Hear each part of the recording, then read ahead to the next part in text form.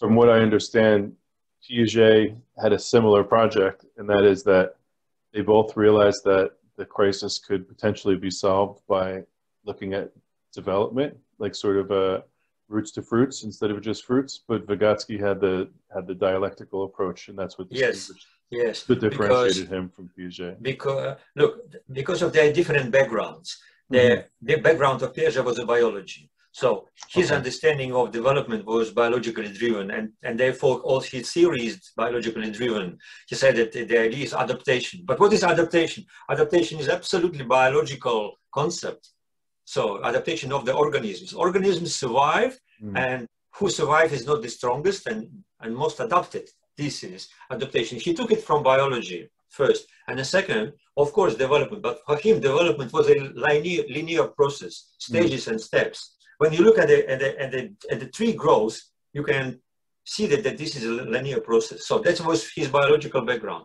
For Vygotsky, he had a philosophical background because literature, culture, philosophy.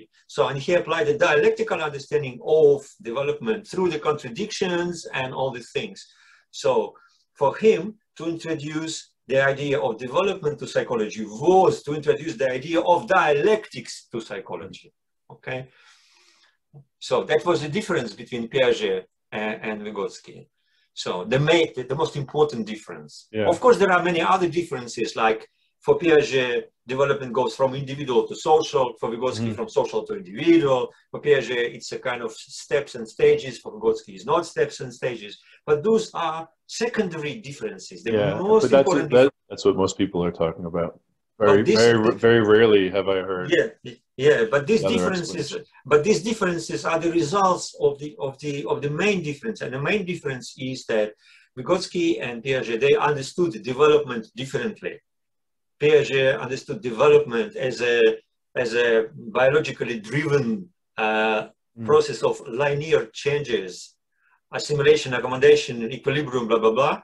For Vygotsky, it was development understood dialectically, okay, through the contradictions, qualitative changes, and negation of the negation. This is the most important. But I don't know even one publication in the world discussing this.